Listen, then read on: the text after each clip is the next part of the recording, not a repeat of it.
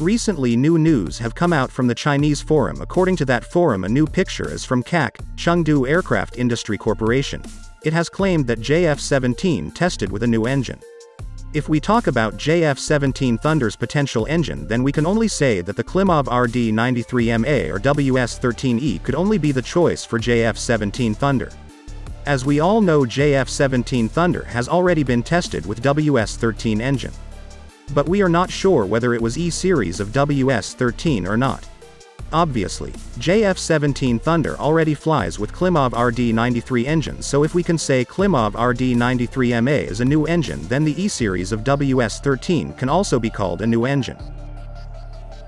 But according to my idea, it would be an RD-93MA engine with 1 ton of thrust increased in this engine. So reportedly now it can be able to generate a thrust of 9.3 tons.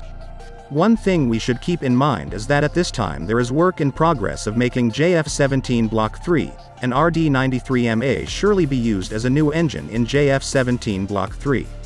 We also know that a few months ago RD-93MA has been through the development cycle, then it is possible that the integration test of RD-93MA with JF-17 was not done back then. So maybe those integration tests are undergoing now. So it is my thought that the new engine will be in JF-17 Block 3, it is RD-93MA. As the Chinese J-20 and J-31 will be using the WS-13E in the future, as it will become a mature and well-tested engine, then there is a high possibility that WS-13E will be used in JF-17 Block 4. If you've liked my content, then like and share the video, press the bell icon, and don't forget to subscribe to the channel. Peace out.